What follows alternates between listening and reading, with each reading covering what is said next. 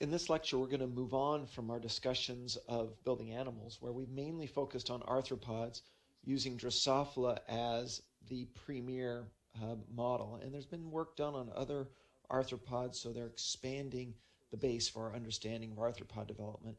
But we're going to look at vertebrates. For consistency's sake, we're still going to concentrate on the patterning of the anterior to posterior axis of the animal. But I want to point out that there's a dorsal to ventral patterning. You see that in paper number 6, which is part of the reading assignment, and we're not going to do it in detail, so I'm only having you read a little bit, a portion of that paper number 6. But understand that we're going to do some detail on anterior to posterior, that the other two axes all exist in vertebrates, just like in the arthropods, but we're not going to study those in detail. There are a number of model organisms that are used for development in vertebrates. The mouse is a really good model for higher vertebrate development, but it's also very, very difficult to work with. And this is because mammals maintain their embryos internally. Now, you can still do it with mice, but it requires sacrifice of the mother and the embryos at the correct stage, so you have to sacrifice many, many of them. You can't just watch it occur along the line, although techniques and methods are getting better and a little bit less invasive. But studying development of mammal embryos is very, very difficult because they are held inside the mother. Whereas with Danio, which is commonly called the zebrafish, and Xenopus, which is the African clawed frog, they lay their eggs, and so development occurs externally. Not only that, but they have a lot more offspring than mice do, as fecund, that means how many babies you can have. As prolific breeders as mice are compared to other mammals, they're nothing compared to fish and frogs and other egg layers, which can have tens of thousands of offspring sometime throughout their life cycle. One of the other advantages is, especially in Xenopus, they lay very large eggs relative to their body size, and the eggs are primarily see-through. So the fish to some extent also, but so you can actually watch development occur, particularly with modern techniques, without killing the embryo at different stages to see where it's at. You can kind of watch things progress. And so the Robertus et al. Paper number 6, which you're reading for this unit, focuses on Xenopus and a lot of the work that's come out of patterning in Xenopus. So it's not really a true model organism, but pretty close. It's got lots and lots of work done on it. You might get different answers from people depending on how they define model organism.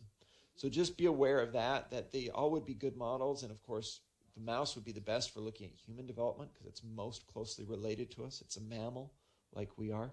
But for logistical reasons and ethical reasons, cost is part of that logistical decision. We often do developmental studies on frogs and fish. Okay, so we are going to review, this is, I guess not review from this class, but you most likely have seen it at some level in another class. If not, it's just something you'll need to learn. In higher organisms, including all of the bilateria, there are 3 germ layers that are established very, very early on in development. And we haven't really focused on these yet, so I have not gone over them and reviewed them, but at this point we will need to because our understanding and model of vertebrate development relies on patterning of these 3 different layers of tissue, and they serve as both receptors of organizing signals, and they themselves, different parts of them, can serve as organizers for later development. Okay, so we have 3 germ layers that are established very early on, the ectoderm, mesoderm, and endoderm. Hopefully that's familiar to you. The names are fairly explanatory. Ectoderm means tissue on the surface, mesoderm means tissue in the middle, and endoderm means tissue on the inside. However, I think this can be a little bit misleading. So the early ectoderm, it becomes the skin, right? And then other epidermal layers also derive, so a little bit down into your throat, a little bit, your large intestine is derived as invaginations of that early ectoderm layer. So pretty much your skin on the outside and parts of your digestive and upper digestive, upper respiratory tract, and then your very lower digestive tract. Those all are ectodermal in origin. The other main thing that comes from the ectoderm, which is very, very surprising, is the nervous system. And for me, this is surprising because I often think of this as the most internal, right? But yet it's ectodermal in origin. So how do we explain that? How do we get this brain, right, which is right inside your skull, and your nerve cord, which is inside your spinal column? How do those things get into those very internal areas if they originate on the outside. Well, that's a little teaser. We'll talk about it here in a little bit about how that occurs in broad terms. Okay, but just know ectoderm is epidermis and nervous system. Mesoderm is muscles and skeletons and a couple of organs, including reproductive structures, ovaries or testes, kidneys, and heart. So, but primarily, if you just remember mesoderm as bones and muscles, and maybe other connective tissue, that's a really good general guideline for mesoderm.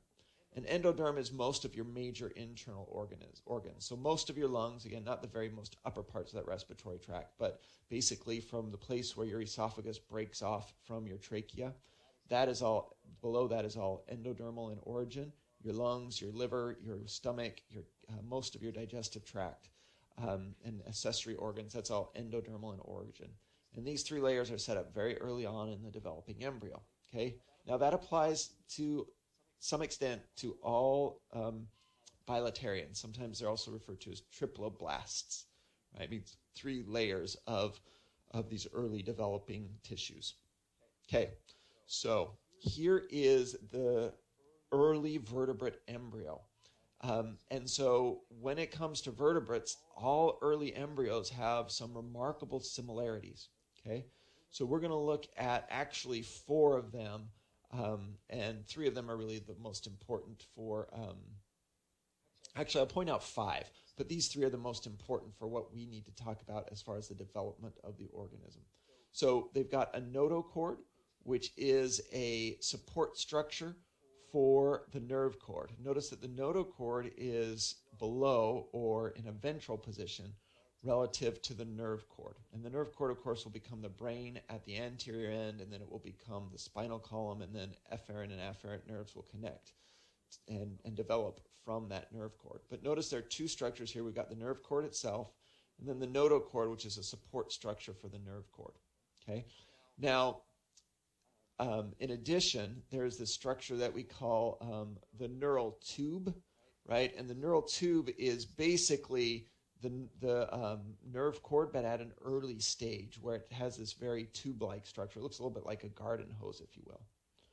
The third structure that I want you to recognize are these subdivided mesoderms, and each little division is called a somite. So we typically don't think of vertebrates as segmented, and they certainly aren't externally. If you look at them, there's very little hint of any segmentation. But internally, in both muscles and certainly in the skeletal system, there are remnants of our ancestral segmentation. And the somites are the little bundles of mesoderm that originate as repeated structures, right? These modules recurring over and over and over again, and later develop into these repeated bones and also connecting muscle groups like the abdominal muscles and some other repeated muscles. Okay. Now, in addition to these 3, which we're going to talk about developmentally, there are 2 others that you should know that are characteristics of vertebrates during these early embryo stage. They're both listed here. The pharyngeal pouches, which become gills and gill support structures in many organisms, but become part of the pharynx in higher organisms like reptiles and mammals. And then, of course, the postanal tail, which has muscles and bones attached to it. In humans, it's greatly reduced just to 3 little bones in our coccyx. But in other organisms, it is very important, enlarged. It can be used for balance. It can be used for hanging on to things, for what's the term I'm thinking of? It'll come to me here in a little bit. Anyway, as a grasping structure, like in some monkeys, some lizards have a tail that can wrap around branches and help them grasp things. So it's an important feature in many organisms, although not so much in humans and, of course, the other great apes also. It's very, very reduced. Okay, so just know that those are all general characteristics that develop more or less in all vertebrates. Okay, so let's now look at these first 3 as important components of early development. And I need to adjust this. I'll fix this on your PowerPoint. I don't know why those didn't get numbered. Okay. So, as development occurs, signals are received that divide each of these somites into subsections. So this is like a cross-section through the organism where we've got a right side and a left side, and the head would be facing out towards you at the screen, and the tail would be going way into the back of your screen. Okay, but this is like a cross-section. And notice that this early developing bundle of tissue is now divided into very distinct structures. There are lots of names for these. I don't care that you memorize them. I don't want you to spend time memorizing them or looking at them. I won't ask you in any great detail about these on the exam. But I do want you to know that these are all mesodermal in origin. That's the names, right? And they begin to subdivide into different components. Some of them are going to become connective tissue. Some of them are going to become bone and muscle around each of these developing somites. And these work through a reciprocal signaling system. So each of these serves as an organizer and send out signals that allow the other proximal, the things that are next to it, and distal, so the proximal one and the distal one going out farther out, receive signals back and forth to establish the boundaries between these different levels. And eventually we get formation of bone around the neural tube. We get formation of the connective muscle, and then other tissues that support and connect to each of these individual somites. Now, the one thing that, and I don't have a diagram for this, but the one thing that I do want to point out is that notice by this stage, the neural tube is beginning to be more internal. The neural tube actually originates as a long furrow of epidermal tissue along the dorsal side. And so you can think of it kind of like a ditch, right? That's dug all the way from the head to the tail of the early developing embryo. But instead of being dug and throwing away, basically what happens is we get cell division and invagination, migration, along this really long furrow. Eventually, as that furrow continues to get larger and larger and submerge, the top migrates and closes over, and thus we get the dorsal hollow nerve cord, which is, again, a little bit like a garden hose or a tube running from the head to the tail. And at this point, all of these individual somites begin to divide and gather around this dorsal hollow nerve cord, or the neural tube. And so that then, as these mesoderm elements continue to develop, they surround the tube. Eventually on the brain, they surround it and develop into the skull. Along the thorax and down through the abdomen, they develop into individual vertebra, and also vertebra past the abdomen into the tail. So each of these develops into its own little repeated segment, and eventually nearly completely encloses the neural tube. Of course, nerves begin to expand out and grow out from those bones as they develop around it. So it's a very detailed and, as you can imagine, complex process for each of these. But we have some very hopefully familiar ideas to you, that we have organizers signaling back and forth as to kind of where these different parts of tissue are going to develop. We also have repeated segments, right? Modules, where one is the same as the other initially, and ancestrally, all vertebrates kind of had the same thing after we got past the head. The head developed very early on, and then all the rest of the segments were very, very similar. But later, as fish develop, as terrestrial animals develop, we get quite a distinct differentiation of each of these somites along the anterior to posterior axis. So let's spend a little bit of time looking at how those somites are patterned. Now, this is quite different, and this is a contrast from the arthropods. So remember, in the fruit fly, we have a number of gap genes and then the pair rule genes that set up each of the individual segments. And those typically come on from an anterior to posterior pattern. We didn't really talk about that. In fruit flies, they come on really rapidly, pretty much almost all at the same time, but that's a little bit of an exception to the rule. So engrailed in most arthropods comes on very early. It's engrailed as one of those pair rule genes. Sorry, it's a segment polarity gene, but it's part of these patterning of the segments. That's not important. You don't need to memorize what stage engrailed is at in that 5 stages of the developing arthropod. But essentially, we get all of these segments patterned by different groups of genes, all turning on these same target genes to say, grow a segment here. Later, then, the Hox genes help to specialize. So we're going to compare and contrast that with vertebrate development from anterior to posterior. And although we don't have external segments, we do have these internal segments, the somites, that we can look at in a very similar manner. They're thought to be homologous, and both the external arthropod segments and the internal somites of vertebrates are thought to go back to the ancient ancestral segments of a common ancestor. So the way the somites are patterned are a very interesting thing with a different gene. It's still a homeodomain gene, but one that doesn't play this role in arthropods. Okay, so here's how it works, and we're going to go back and forth. You can see it occurring here. This shows some of the data that was used to generate this diagram and pattern that we're going to talk about. And so what they noticed is that genes expressed in the head were very, very important for patterning. But this was kind of where there was a little bit of a weird thing, is that these genes would come on in the head and be expressed there, and then they would migrate. That the cells next to the ones at the head would express the same gene, and then that gene would be turned on to the next group of cells, next group of cells, and next group of cells. And so if we caught embryos at different stages, they can actually watch this migration of this gene until it reaches the most posterior end of where that gene is. And then it kind of settles down, and those genes continue to express that key signaling gene. Okay, and so then this would progress another wave of expression, another wave of expression. And in some ways, this is a little bit like stacking rings. I don't know if you ever played with this game. Let me find it here. I think it's a very common toy that many kids have. You might have played with it when you were a kid. I did. Maybe it dates me a little bit. But this is what I always think of when we look at this model for how these somites are patterned. So you got a ring, you can put it down, you put the first one on, second one, second one, you can stack them however you want, but typically you stack them like a pyramid like this, right? One after the other. So if that helps you remember, great. But this is basically how vertebrates are patterned in the anterior to posterior axis. We have a wave of expression. It's a notch pathway. There are a number of genes, but I think notch pathway is easy. That's what we need. And these move down this mesoderm that we were just talking about. They're basically passed from one to the other, so it's like sliding down that column in the middle of the ring stack. And eventually, this reaches all the way to the end, and we get the first somite pattern.